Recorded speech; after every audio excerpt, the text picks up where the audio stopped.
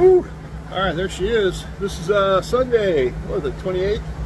It's the end of the 4-day weekend.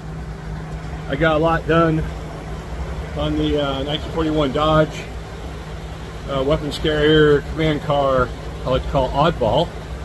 I had some parts I'd ordered a few weeks ago, so I had things to do this weekend. And then it turned out I need to order some more parts.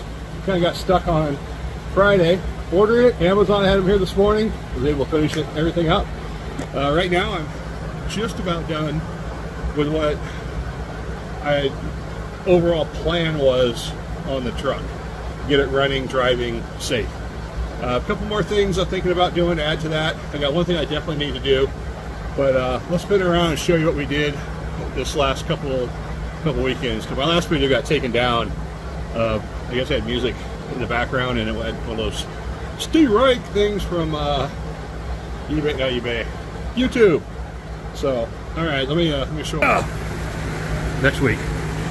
All right, so start off with the battery disconnect. I got that done last week. Let's see, the starter solenoid switch, I had to replace that. Let's see, I've added a fuse box. I ordered that on Friday. Because everything I'm adding to it, I don't want to tap into the original wires. I can't. So many wires have no power. I don't know what's working, what's not working. So what I did is as long as the switch turns on the coil and fires up, headlights work, taillights work, that's all that matters.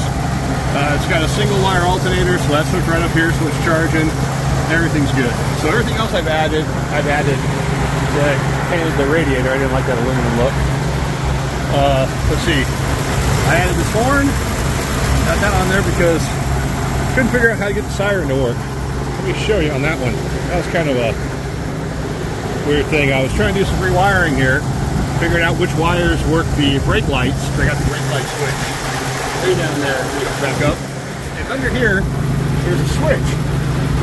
Well, I had power, and I started messing with it. It turns out that's the switch to the siren. Siren works way over here. So that works. Then I added a horn. That works. Let's see. Some of the big work I did this weekend was shortening down the steering column. I wanted to go shorter, give me a little more, bare muscle room. Plus, I want to make it removable. That way, I can take that off. This is going to be parked outside when it's not locked in the garage. If I go somewhere. At least, I mean, there's no key, there's no ignition, so this is just a little deterrent. Plus, I got the battery shut off. Because I added a new fuse box, I added a 50 amp switch here that turns on the fuse box. So, like my volt gauge, the tachometer, the horn, USB charger, hooking up, so I do parades, I can run the cameras and stuff. All that's going to be off the fuse box. Right now, even the brake lights are off the fuse box because I just don't have a good hot wire. Apparently, the brakes only worked when the headlights were on originally. So, all right, so let's see. I got to put out 14 volts. It's running a little warm. I don't know if that's. I gotta check on that. Maybe it's just the place of the gauge. And because that's on the back of the head on these inline sixes. And of course, the other one, it was reading all over the place. So I don't know if it was not working or not. Putting out 40 pounds of oil pressure. No, that's about it. Tachometer is working. Kind of hit all with some green. Nice aluminum steering wheel with a quick release. Let's see what else. Screw that. All right, let's see. Turn on the headlights here real quick. Oh, that was a choke. All right, so the headlights are working. I got to really readjust those front ones. But the headlights are on. Running lights are now on. That's a plus. I'll go ahead and shut everything off.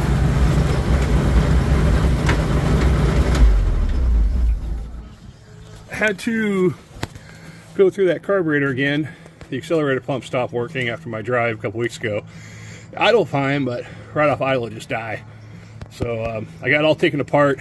I popped out one of the little aluminum plugs so I can get in there and really clean it out. So now it just runs like a top. Really good. Drove around the neighborhood a little bit and really runs great now. Do guys do something with that throwout bearing? It's making a lot of noise. And the one thing I'm thinking about doing is it's 200 bucks, but put the locking and unlocking hubs in the front. Right here, it really help it steer better, because this thing is a pain to steer. But that's about it for now. Like I say, I got to bolt the seat down. That's the one thing I didn't get around to this weekend. Put the Marine Corps flag on the antenna. That was, been waiting on that. But other than that, throw out bearing, and probably the unlocking hubs, and I will be done with it. And the windshield. I want to get that window out. There's a place out in Riverside that did my front windshield on my 37. Really good shop out there. See if I can get a new piece of glass in that, because you can't see through it at all. Well, you can, but not when the sun's hitting you. But there it is, into a 4-day weekend, and got a lot accomplished. So don't know if I'll have anything to post next weekend. Next weekend I think I'm gonna put the start working on the power windows on the back quarter panel here, and then I gotta start building the back seat. But I took some time off of this to put the differential in the back of this. I got a new third member posi unit that took a couple weekends to get done. So that's it for Oddball, my 1941 Dodge WC-6 command car / truck. So that's it for now. Hope you guys all had a great Thanksgiving, and simplify.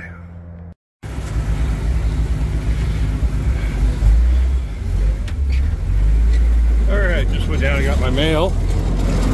Spent 2 days working on figuring out why this thing wouldn't run right, and more debris goes in the carburetor. Oh. But I got a lot of other stuff done. Now it's running really good. I'm only in second gear right now.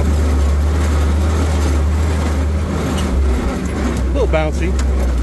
But finally got the carburetor straightened out. Got the steering wheel done. Oh, it's hard to turn with one hand. Ooh, ain't gonna make it. Alright. Back her up a little bit. This new steering wheel is great. It's the same size as the other one, as you can see. Oh man. But there is no power steering, and you almost got to be moving. Don't hit the truck. There we go. Right back where we started from. Almost.